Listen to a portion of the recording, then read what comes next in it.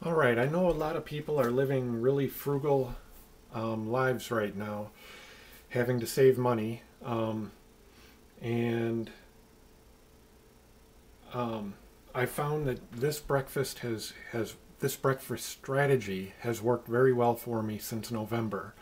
Um, I think it was around November, yeah, because of the Christmas marketing season that started in November was when my hours escalated very high, and I needed to add a solid breakfast into my work day.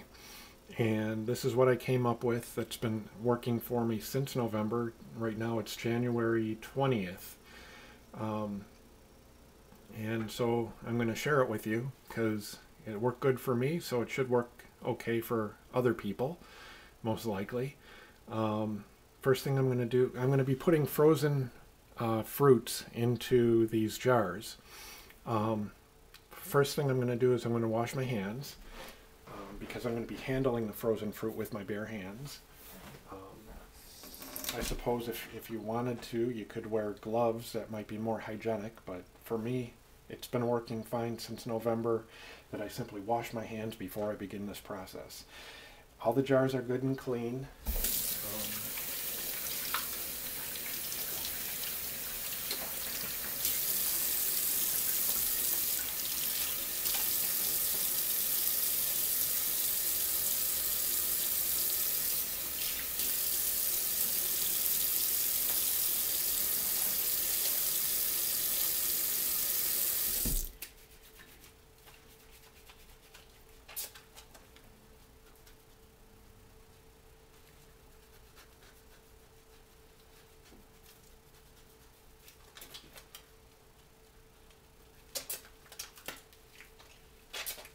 Now I'm only going to make breakfast for 4 days in advance. In other words, today is Sunday.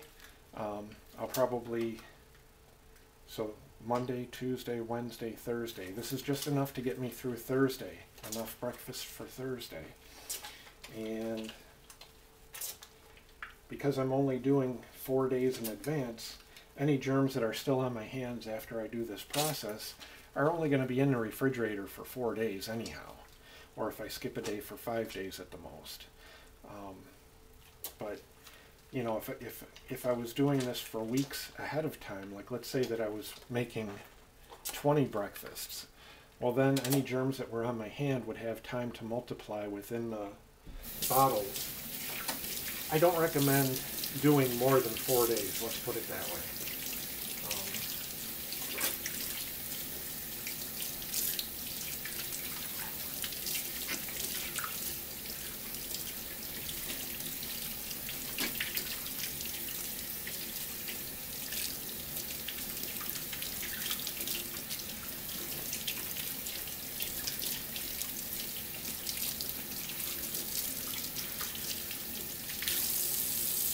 Okay, so my hands should be decently clean. And I'll go ahead and start with the blueberries. Got frozen blueberries.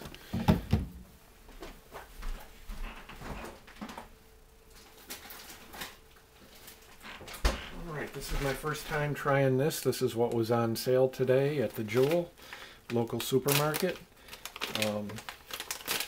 I do prefer organic over other things. Oh wow, and these are even wild. Huh.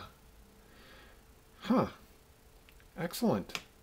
I wonder how they know they're organic if they're wild.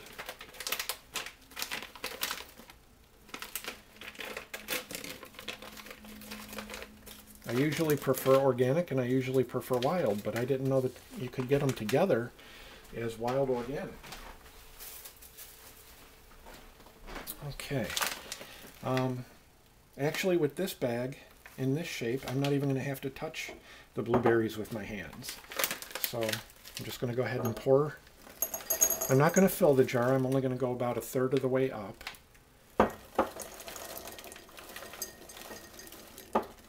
So yeah, we'll go about like that.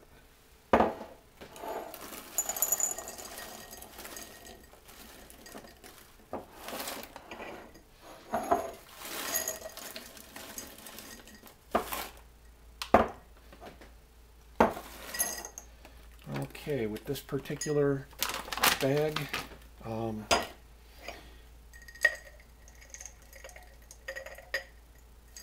don't have enough for 4 days unless I do something like this. Okay.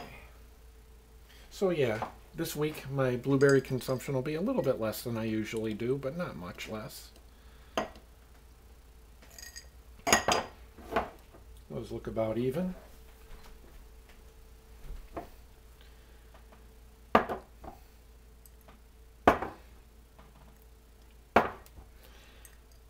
Alright, so I'll go ahead and cap that. Oh, the blueberries, they're the first thing that I eat in the morning. And in other words, I eat nothing else before the blueberries, and I will eat nothing after the blueberries for the first hour. There's videos out there that explain why, and there's research out there that explains why, but you can get the most from the blueberries. Some scientists have found that you can get more from your blueberries if you don't have protein in the same meal that you're eating the blueberries with. Olive oil doesn't have protein, but it does have, or if it does have protein, it doesn't have much. But it does have properties to help your brain health. So what I do is after when I'm about to have breakfast, these blueberries are going to be thawing in the refrigerator. Right now they're frozen. They're going to be thawing in the refrigerator. So the first thing that I eat in the morning is the blueberries, but I will add a little bit of olive oil, like roughly, I would say it's roughly a teaspoon to a tablespoon for this kind of a portion that I add to the blueberries, but that's the only thing that I eat with the blueberries. So I've woken up. I haven't had anything to eat for 10 hours because I've been sound asleep.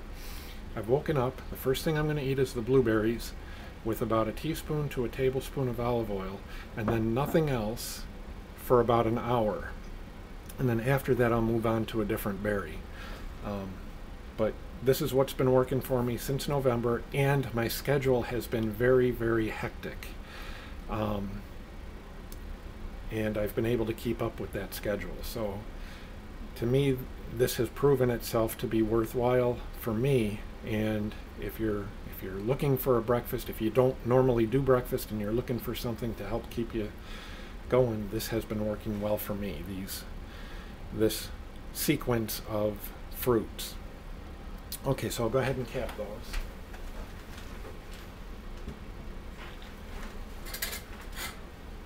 So these are lids, and they're good and clean.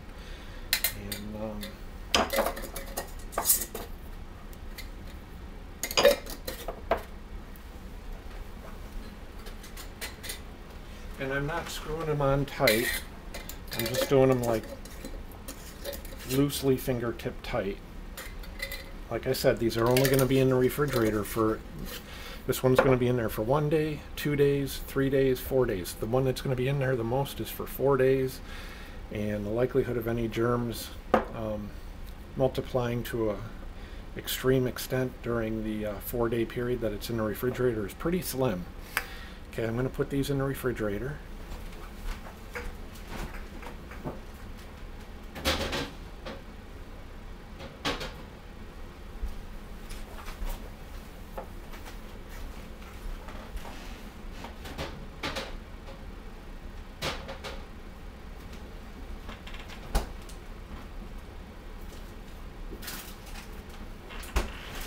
Now I'm moving on to blackberries. Again, these were on sale.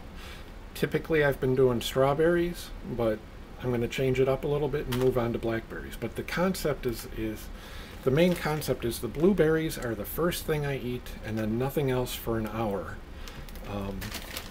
So 10 hours without any food, then the blueberries with the olive oil, then a different kind of berry.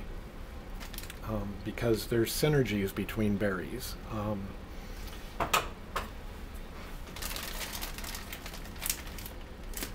And I think I'll be able to dump these into the into the jars, kind of like I did with the blueberries.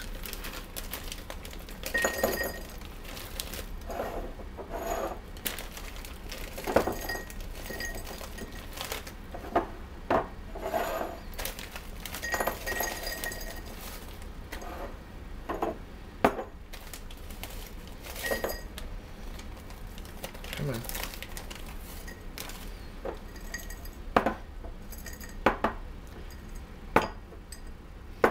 Okay, this one has a little bit extra, that one has a little bit fewer.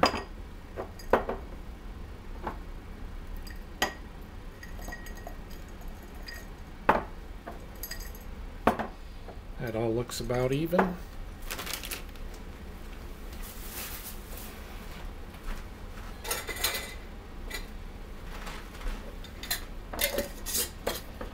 Cap them.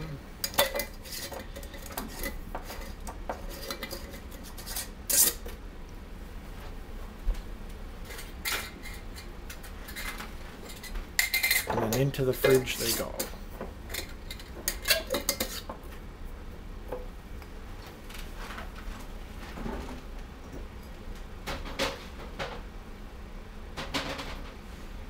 Now, I don't think there's as much research on blackberries as there is blueberries.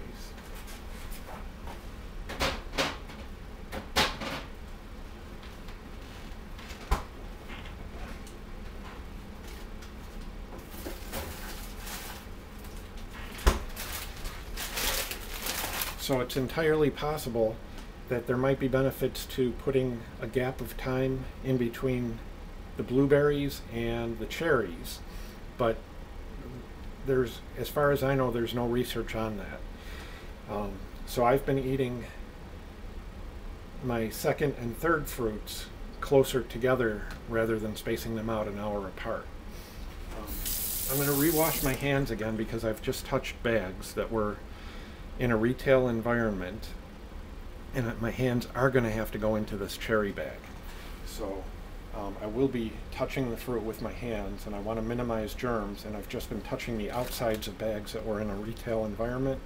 So I'm going to wash my hands again to get any germs that had been on the outside of the bags off of my hands to minimize those germs.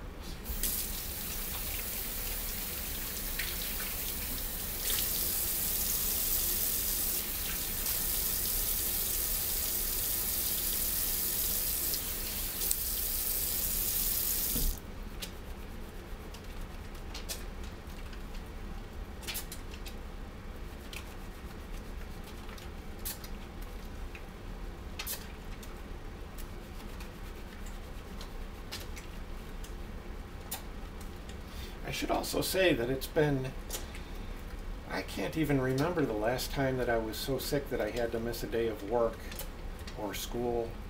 In other words, like 5 years ago, I was at college. I don't think I ever missed a day of college because I was sick, and I don't think I've ever missed a day of work in the 5 years since college because I was sick. So there's probably some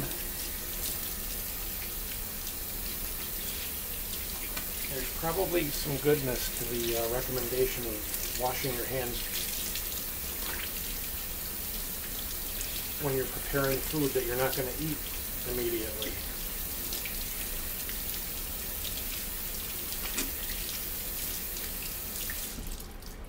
Just saying. I tend to be a healthy guy. This seems to be a habit that helps lead towards being a healthy guy.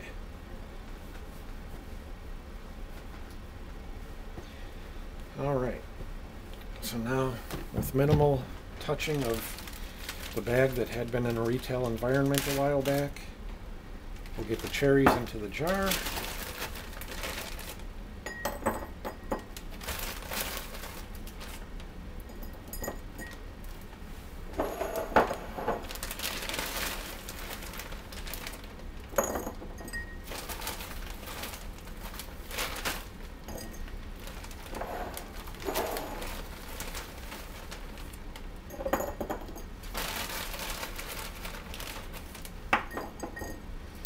Alright, so we see one cherry that has fallen onto the countertop, which I'll guarantee has germs on it. So you might be thinking, Frank's going to freak out. Frank's not going to put that cherry into a jar. He sure is. Frank is absolutely going to put that cherry into a jar, but it's going to be the first jar that I eat tomorrow. Okay, so they're all about even. This cherry is going into that jar. That'll be the jar that I eat tomorrow. It'll get eaten within 1 day. Any germs that were on that cherry are going to have the smallest amount of time to multiply throughout the jar.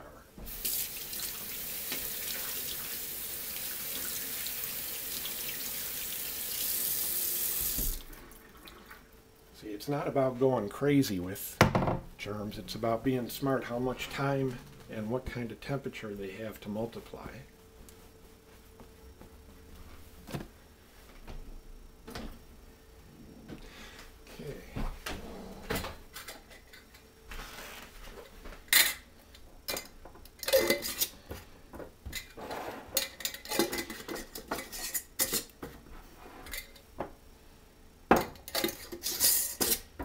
Okay, so these three are going the furthest into the refrigerator so they don't get pulled out first.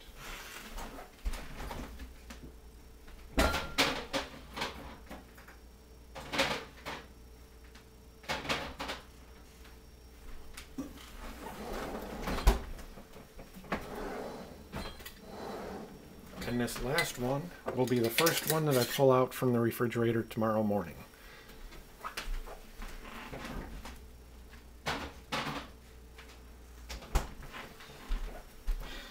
Okay, let's take a quick peek at what we got in the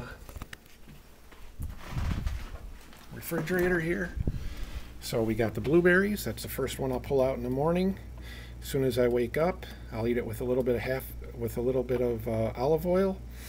An hour later, I move on to the blackberries. Ordinarily, it would be strawberries, but they weren't on sale today, and so I went with the blackberries that were on sale.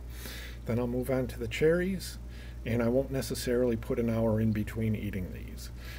That's a breakfast that's worked out very well for me since November.